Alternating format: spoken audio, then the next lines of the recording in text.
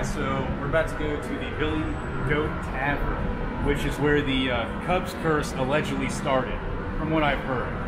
If Wikipedia is accurate. And by Wikipedia, I meant my drunk neighbor. I'm just kidding, I don't have a house. And yeah, like I said, we're here at Billy Goat Tavern. We are here at Billy Goat Tavern, where the whole thing went down, where the curse was created, allegedly. We don't know. Where the SNL skit started. Where, I mean, just, if you could see Squeezy Jim right now, I've never seen him more enthusiastic. Other than Tax Day. That guy is through the roof about it. He loves it. Can't get enough of it. Jumps around. Does all kinds of crazy shit. So, we're gonna check it out. One of the best burgers I've had all day. Billy Goat Tavern. Cheers.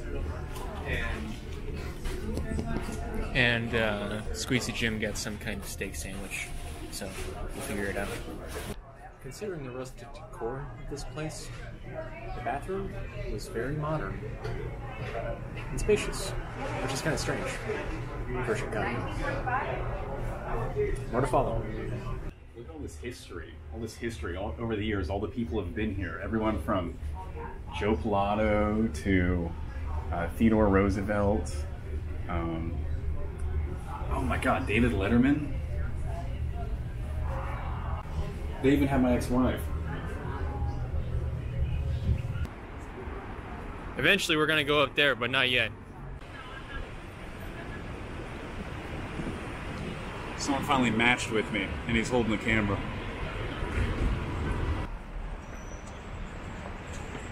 So here we are, downtown Cleveland, Ohio, taking a look at this place.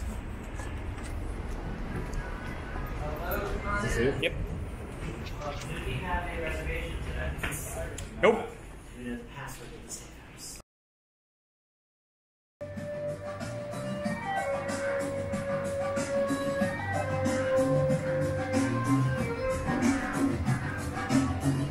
Alright, the true reason that any true fan of Cleveland goes to Cleveland, Ohio, John T. Chicago. May he rip in peace. He saved all those children from that fire many years ago. What do you have to say about this? I've never more been Chicago looks up to.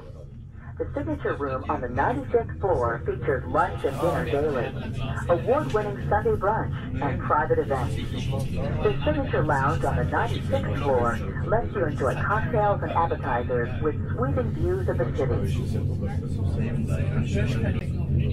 Oh, you're here. Welcome back. We're just about to go get a drink at the 96th floor. Right? Yes. And what a lot of people don't realize with the 96th floor, it's one more floor above 95, so keep that in mind. Rooftop.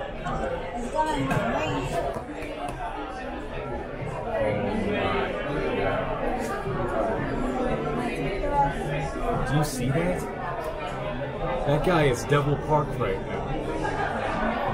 You see Portage from here. Home of such movies as There's Always Vanilla. Right over here. We want to see this. Don't look at me. Look at this. Look at this. If you look right here, you won't believe what I'm saying. A Blackberry Collins. You see that? That's terrible. That's crazy. You never see a sight like this. You can't see that back home. So while we're waiting for the elevator, Louis Big Nose, please give us a brief review. Fantastic, fantastic.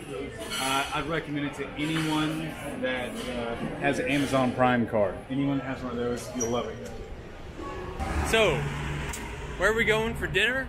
We're going to the place that Rich Evans, Chicago native, suggested that you go for dinner for one very specific thing. Oh, Diggs?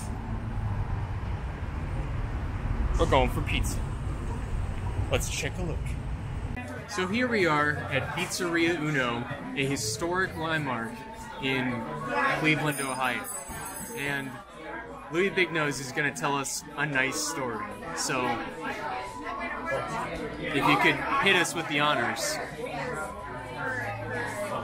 So every time I eat pizza, I'm reminded of a guy who couldn't be here to have pizza with us. And I was once at a pizzeria very similar to the one we're at now, and a gentleman came in, and he loved the pizza. He thought it was great. It's a place called, a local chain called Mazzio's.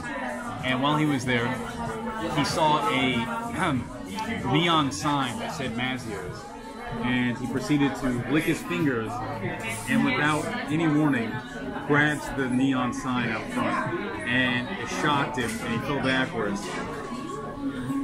I'm afraid to say that he made it, and he now has kids. There are more of those genes out and about in this world. Moral of the story is up for you to decide. Back to you, Mike. Unfortunately, Monkey Mike, or Maurice the Monkey Man, is not here today. Instead, you got Squeezy Jim. More to follow.